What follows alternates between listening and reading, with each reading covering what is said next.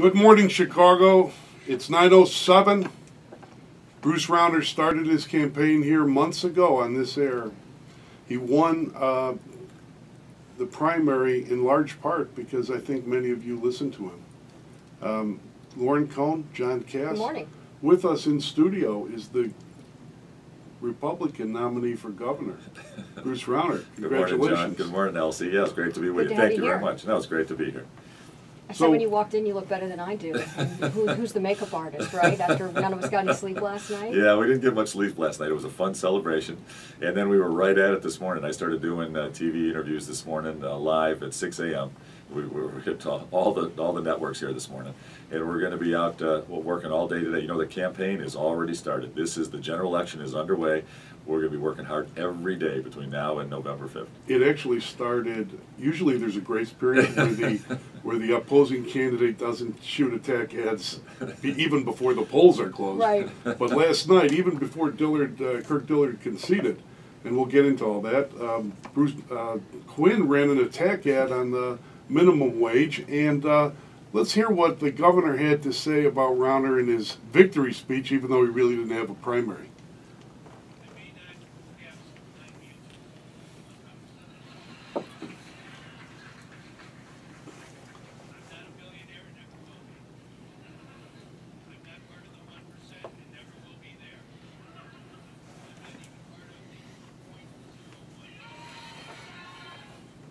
So the class war begins. I guess, why don't you just give all your money away, wear like burlap sacks, and beg Quinn for forgiveness? Would that work out? You know, Pat Quinn loves to divide people. He loves class warfare.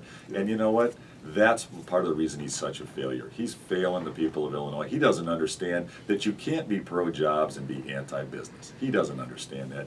You can't be hostile to hard-working people who've done well and been successful and given back like I have. That doesn't create jobs. That doesn't fix our schools. He is the worst governor in America. And you know what? He's running scared, so his special interest groups are trying to attack us right from the get-go, right even before the primary's finished, because they're scared. They know we can beat him. They know he's vulnerable because he has no track record that he could talk about that's positive. Well, he's failed in every regard. Let's talk about the track record of the state. Where's the state on jobs? You know, we're horrible. You know what? Under Pat Quinn, he's been governor for 5 years, and he's going to ask the voters for another 5 years. Good grief, we cannot afford that. Under his 5 years, Illinois has had unemployment increase more than any other state in America, and we are now tied for number 2 in the nation for highest unemployment rate. He's driven our taxes through the roof, our income taxes up more than 60%, our real estate taxes for our homeowners up hugely every year, even while our home values went down. He's defunded our schools, trapped thousands of kids in failing school systems, failed us on education and vocational training, and he's shredded the social services safety net that our neediest folks deserve to be serviced by. He is a failure, and he's going to run away from that. He's going to attack me. You know what he's going to say about me? I'm a successful guy. You know what? You're darn right I am. I'm proud of it. Bruce, anything that you've learned over this campaign that is going to change the way you go in terms of things forward? Your playbook has sort of been, you know, job creation, pro-business agenda. We don't want to see more taxes. Anything more? Well, you know what? Here's the issue. Pat Quinn will say things like, well, I'm for the 99%. No, he's not. Look at how working families in our state are suffering. He has failed the 100%, let alone the 99%. He is going to say, oh, I'm a business guy and I'm rich. You know what? I've made a ton of money, and I've given a lot of that back to build charter schools and fund vouchers and merit pay for teachers. And we built the Red Cross. We built the YMCA. My wife and I give back, and I'm very proud of that. But most of what you've talked about is the business platform. What about some social issues to maybe gain some of those from the Democratic side to the more moderate Republicans? You know what? This race is about economic issues and education issues. That's what matters. Pocketbook issues. That's what unites us. You know, this race is about the truck driver in Rockford who doesn't have enough work. It's about the factory worker in Decatur who lost his job and is looking for another one and can't find it. It's about the hardworking teacher in Chicago who's doing a terrific job inspiring kids to learn and deserves our support and reward.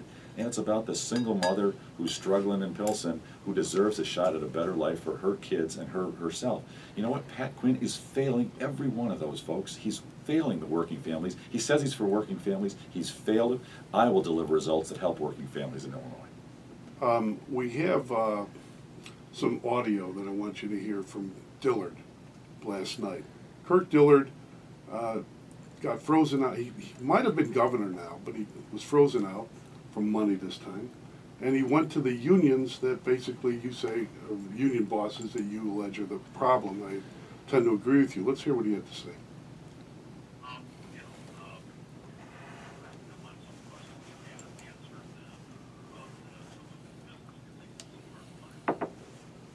Before he endorses you, has he called you? He did. He called and wished me well and said we look forward to working together. You know what? We're going to bring everyone together to beat Pat Quinn. And Kirk ran a good, strong campaign. I commend him for that. It was a well-fought battle. We knew it would be. I knew from day one it was going to be a tough battle. We didn't have name recognition a year ago, and we were going to have a battle, and we knew we were going to win it, and we got it done. All right, we'll come back at 9:18 with more Bruce Rauner.